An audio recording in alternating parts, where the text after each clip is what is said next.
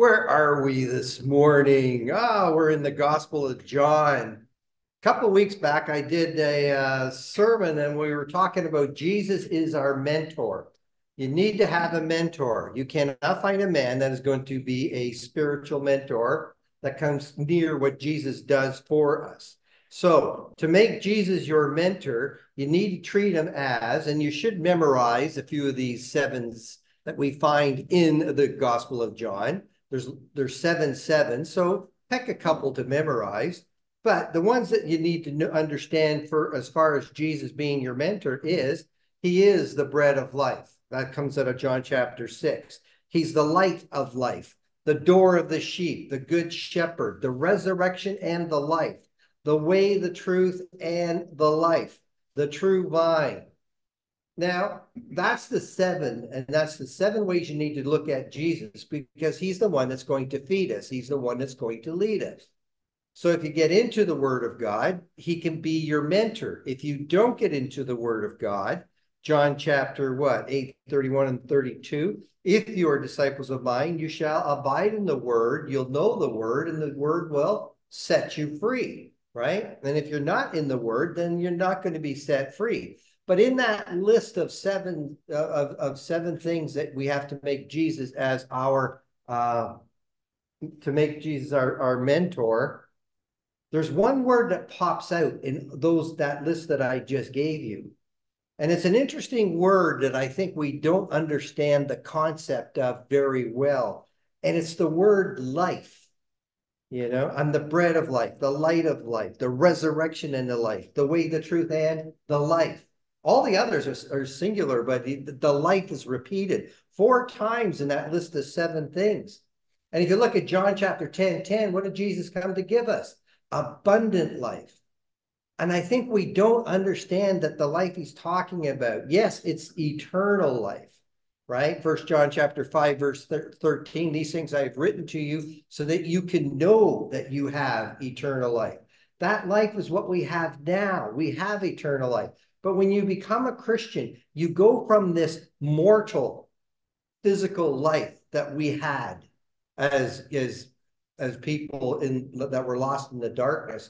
And God has given us this new life. We are these new creatures.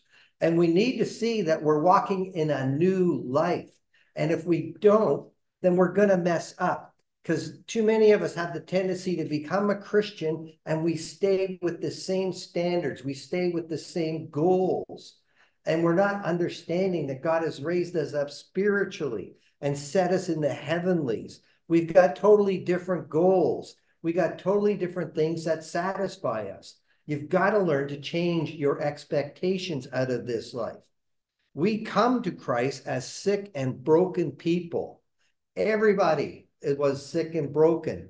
And don't tell me you weren't. We were plugged into the world and we were sick and tired. That's why we came to Christ. In Matthew chapter 11, verse 28 and verse 30, Jesus is calling for us. Come to me, you who are weary, heavy laden. I will give you rest. Take my yoke. There's a work to do. Take my yoke upon you. Learn from me. I'm gentle, humble in heart, and you will find rest for your souls. My yoke is easy, my burden is light. But there's a work that we have to do. And we have to change the yoke of what the world put on us, and we have to take on the yoke that God puts upon us. Jesus offers us a new hope. He's the way, the truth, and the life. But how to obtain this life that he's talking about? Well, right off the bat, in Matthew chapter 16, he's demanding obedience. Everybody just says, oh, you just got to believe in Jesus, right? Just got to get back. And then that's it. It's a walk in the park. Well, he demands obedience, and he demands rather strict obedience in chapter 16, verse 24. If anyone wishes to come after me, he's got to deny himself, take up his cross, follow me. Whoever wishes to save his life is going to lose it, but whoever loses his life for my sake will find it. For what will it profit a man if he gains the world and forfeits his soul? What will a man give in exchange for his soul? We've got to change our goals. We got to change what we're looking at. Quit serving self and start serving Christ. In Luke chapter 14, I'm just turning there. He says pretty much the same thing. But I like what he says there. Luke 14, what am I looking for? Oh, I'm looking for 26. If anyone comes to me and does not hate his own father and mother, wife, children, brothers, sisters, yes, his own life, cannot be my disciple. Whoever does not carry his own cross and come after me cannot be my disciple, right? Cannot be my disciple. That's a pretty nasty statement. He's saying you've got to change. You've got to learn to listen to me. You've got to take me on as the mentor, or you cannot be my disciple. You want this new life that he's offering, then you have to what? You've got to learn to deny yourself. You've got to take up your cross, and you got to follow him. He's the good shepherd. He's the one that we need to listen to. So right off the bat, before you even think about being a disciple, he's saying, count the cost. Are you ready to lay your life down for my sake? Count the cost. Point number 2 that Jesus gets into about this new life, he teaches us the greatest commandment. Matthew 22, 37 to 40, what's the greatest commandment? Love the Lord your God with all your heart, all your soul, all your mind. All your heart, all soul, all your mind. And your neighbor as yourself. And in Mark, he says, love the Lord your God with all your heart, soul, mind, and strength. And your neighbor as yourself. We're created in God's image. We've got 3 parts. We've got the spirit, we've got spirit, soul, and body. And so those 3 parts are the intelligence, we've got emotions, and we got intelligence, emotions, and we got imagination. Those are the 3 things created in God's image. Mark adds the 4th part, your strength. If you're well balanced in the 3, then you've got free will. If you've only got one of those things, if you're just an emotional person, then you don't have free will because you're a prisoner to your emotions, or you're a prisoner to your intelligence, or you're a prisoner, right, to your imagination. You got to learn to be balanced in all three of those things so you make wise decisions. That's why Jesus is saying, look, no, you've got to love me with all your heart, soul, mind, strength. Don't just love me with your emotions. You know, Pentecostalism, pure emotional. That's all you got to do. But there's no digging in the scriptures. But you can't just love me with the scriptures, with your intelligence, because that's almost like Anglicanism where there's no emotion. You got to have emotion in church. You've got to have a love for God. You've got to use your imagination, right? Or the church is going to die. The people are going to die. We have to bring in all 4 of those things so we make wise decisions. The book of Matthew, and I'm doing this in my class, so this makes it easier for me to yell or preach, not preach, just yell, right? But Matthew is the gospel that's written specifically for your emotions. He's trying to get your emotions under control. And at the end of it, because people that are emotional, people that are the S personality style, they love to help other people, teachers, nurses, anybody in the service industry are usually big S type personalities. And he makes and in Matthew, he's going with emotions and logic. He's trying to say, okay, here's your emotions, and he balances it with logic. So he's trying to show you can get your emotions under control. And then at the very end, with the Great Commission, he appeals to the person with that S personality who likes to help people by saying, go make disciples. Go help people, baptizing in the name of the Father, Son, right? I like to help people. I can go make disciples, right? So he appeals to them. That's the Gospel of Matthew. John, it's all about imagination, which is what we just read. I am the resurrection. I am the bread of life. I am, right? All those are, you got to use your imagination to see what he's trying to get through to us. And so at the end, he says, for the Great Commission, feed my sheep, tend my lambs, feed my lambs. Well, what's he talking about? Well, if you really want to love me, if you want to agape me, you're going to start working with the church and you're going to start feeding your brothers and your sisters. When you do that, you're going to go from phileo, which is what Peter was saying, to agape, which is where God wants us to be. But you're only going to learn that when you're dealing with brothers and sisters, when you're dealing with the church, right? And also for the imagination, you know, we have that ability to what? Change water into wine. We can teach people what the Old Testament is trying to say and excite their imagination. That's what you want to do with the Gospel of John. In Luke, it's all about intelligence.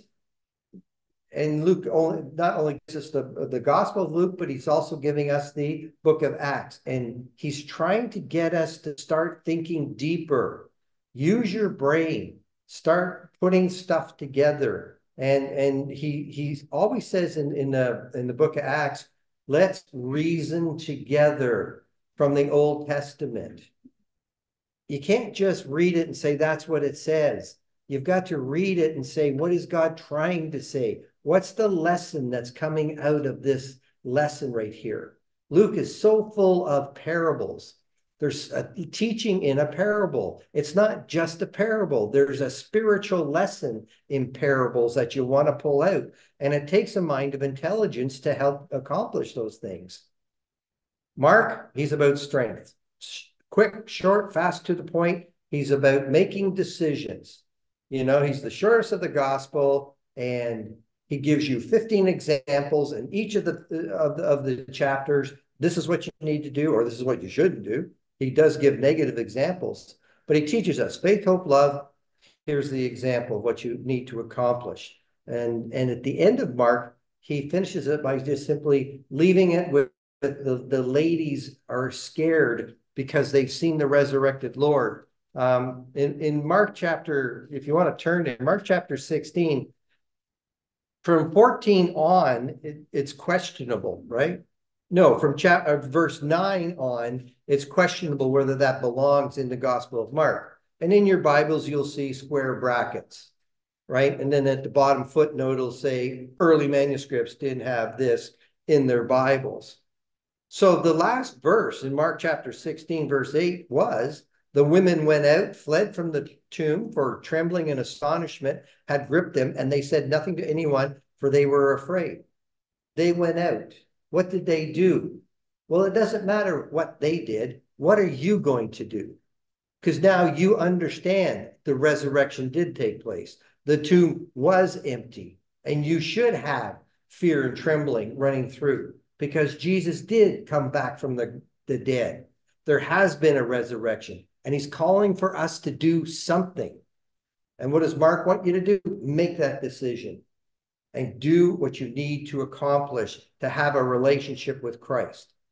The four Gospels teaching us how to use our mind. So we're running on 4 cylinders, right?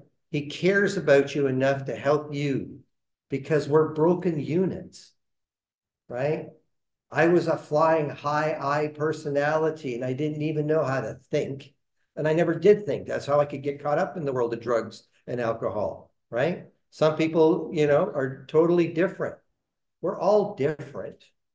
But the gospel's trying to help us so that we're solid for the rest of our lives, so we can be of a good influence, right? So we can live this life abundantly. It's not about eternal life is in the next. It's with us today. So with the Gospels, he's trying to take care of how I'm immediately thinking and my relationship with God. Get my personal life balanced. But then he goes on to address another commandment, the new commandment, which he gives us in John chapter 13. So he's got us, and I'm not sure if it's the same as love your neighbor as yourself. But I think John chapter 13, the way he's stressing it, you know, verse 34, a new commandment I give you, that you love one another, even as I have loved you, that you love one another. He keeps stressing that one. You've got to learn to love the brethren, right? And he's stressing it in 1 John as well. Learn to love one another. Now, here's where I believe that the letters, which are written totally differently from the Gospels, the letters are written to help us to discover and to find the fruits of the Holy Spirit. and develop the fruits of the Holy Spirit: love, joy, peace, patience, goodness, kindness, faithfulness, gentleness, self-control. These are so important. When you've got those working within you, when you have those spiritual attitudes from the Holy Spirit, you don't have to worry about how you act, because those just naturally teach you how to act. You don't have to worry about what you're going to say to people, because those attitudes are generating what you need to be saying to people with kindness, goodness, gentleness, right? You develop those from the letters, and they help you to be the person of God you need to be. You've got to get rid of bad worldly habits and replace them with good spiritual habits. See, so many people come into the body and they just think, okay, my sins are forgiven, and now just press on, right? But I'm not changing. I'm not giving up my old life, dying to self. I'm taking on this spiritual life. You've got to let those bad habits go, right? And the thing is, nature abhors a vacuum. You can let those things go, but what do you need to replace them with? Because if you don't replace them with good habits, spiritual habits, guess what? The old comes back, which is exactly what Jesus reminds us of over in the Gospel of Luke, verse 24 to verse 36. Because look, if I clean up your act, if you clean up your act with me, when the unclean spirit goes out of a man, it passes through waterless places, seeking rest and not finding any. It says, well, I'm going to go back to my house from which I came. And when it comes and finds it swept and put in order, then it goes and takes along with it 7 other spirits more evil than itself. And they go in and they live there. And the last state of that man becomes worse than the first state. Why? Because he became a Christian and he didn't start filling his heart with the word of God. He didn't start working with the Holy Spirit. Was it? He says something about in what, in 2 Peter, it'd be better, for him not to have known than to have known, and be like a dog with its vomit, you know. You don't want to be like that. You want to learn to go. So you've got to learn to what? Adopt new habits. We did it one time here with the Pepsi. Remember the glass of Pepsi?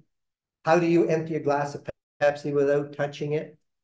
Well, you've got to pour pure water in. And as you pour pure water in, the Pepsi just naturally comes out and overflows, right? Well, your heart is that glass of Pepsi, but you got to pour in the pure water of the word of God. And the only problem is the world is constantly pouring in more Pepsi because you keep seeing all of this worldly stuff. So you've got to find that balance where you're pouring in more word of God so that the Pepsi is still leaving and the things of this world aren't getting caught up inside of you. I've got to learn to adopt good habits if I hope to get rid of the bad. And that's exactly what he's trying to get through to us in Galatians chapter 5.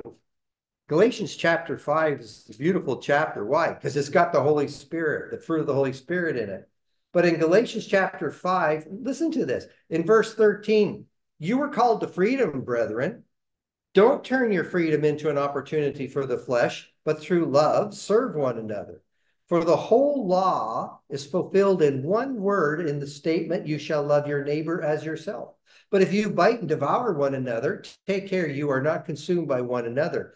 But I say, walk by the Spirit, and you will not carry out the desire of the flesh. For the flesh sets its desire against the Spirit, and the Spirit against the flesh. For these are in opposition to one another, so that you may not do the things that you please.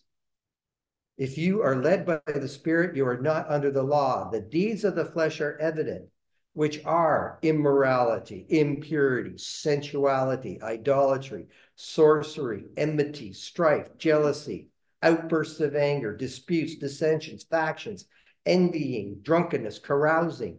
These things like these, of which I forewarned you, just as I have forewarned you, that those who practice such things will not inherit the kingdom of God. You don't stand a chance if you continue to practice those things. And in 1 Corinthians, he says something in chapter 6, something about, and such were some of you. You practice those things. And we've practiced those things. We practiced the darkness, but you came into the light. So you have to put that behind you. But to put it behind you, you have to adopt God's habits. Because he goes on to say, verse 22, the fruit of the Spirit, what? Love, joy, peace, patience, kindness, goodness, faithfulness, gentleness, self-control. Against such things there is no law. Now, those who belong to Jesus Christ have crucified the flesh with its passions and desires. If we live by the Spirit, let us also walk by the Spirit. Learn to adopt the good habits. The warning that Paul's saying here, and he does it again beautifully in Colossians, though he doesn't bring up the idea of the fruit of the Holy Spirit. Some of the things he says in Colossians are the fruits of the Holy Spirit.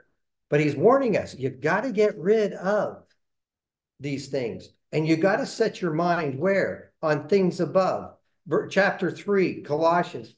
If you've been raised up with Christ, because when you come out of the waters of baptism, that's the first resurrection, and you're raised up and seated with Christ. Read Ephesians chapter 1 and chapter 2.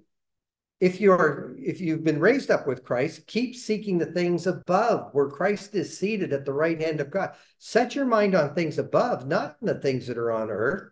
You have died and your life is hidden with Christ in God. You got to get off the physical. You got to get into the spiritual. Because if you stay with if you keep that physical foolishness in your head, you're going to get into massive trouble. Just skipping over a few of these, we'll look at verse 8. But now you also put them aside. Here's that list again: anger, wrath, malice, slander, abuse of speech from your mouth. Do not lie to one another. But you've put on the new self, who's being renewed to a true knowledge according to the image of the one who created him. Verse 12, so as those who have been chosen of God, holy and beloved, put on a heart of... See, I didn't have a heart of compassion, kindness, humility, gentleness, and patience. Not when I was in the world.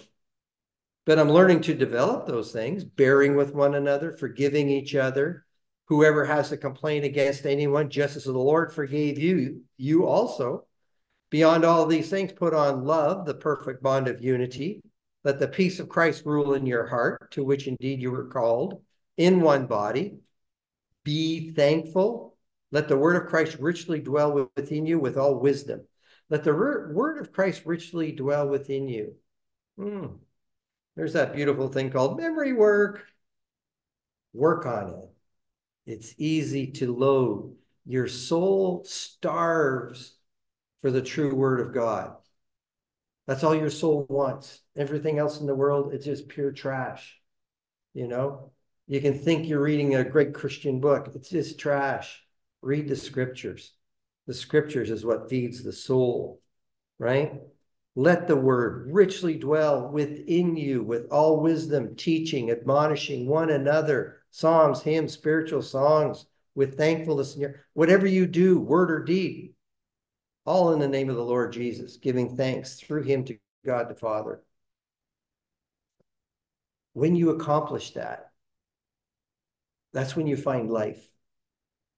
Because life is not serving self, life is serving other people. The fruit of the Spirit is this new life, is what Paul's trying to get through to us. Do you remember Song of Solomon? We did that a while back. Song of Solomon, chapter 5, was all about she had just become a Christian. He describes her in Song of Solomon, chapter 4, as that beautiful garden. And he's describing all the fruits of the Holy Spirit as different plants in her life, you know, pomegranate, henna, and all of those plants, right? He describes 9 plants. That's what she is. But then she says, may he come to my garden. And he says, I already have. And then he says, come follow me. And she says, well, I can't get out of bed. And he says, knocks on the door, come follow me. And then finally she gets up out of the bed. And then when she opens the door, he's gone. And then she goes to look for him on the street. Because what that chapter is teaching is she misunderstood. She thought she was saved to be served. She thought, now that I'm a Christian, God can serve me. Now I can get all these blessings, right? I'm staying in bed. You can breakfast in bed. I don't know. But what he's calling for her to do is you got to come out and serve. We're not saved to be served. We're saved to serve, to help other people. And when you're helping other people, that's when you get your greatest satisfaction. When you're helping other people, that's called life. That's true living. What do we say to people that are struggling with the depressions?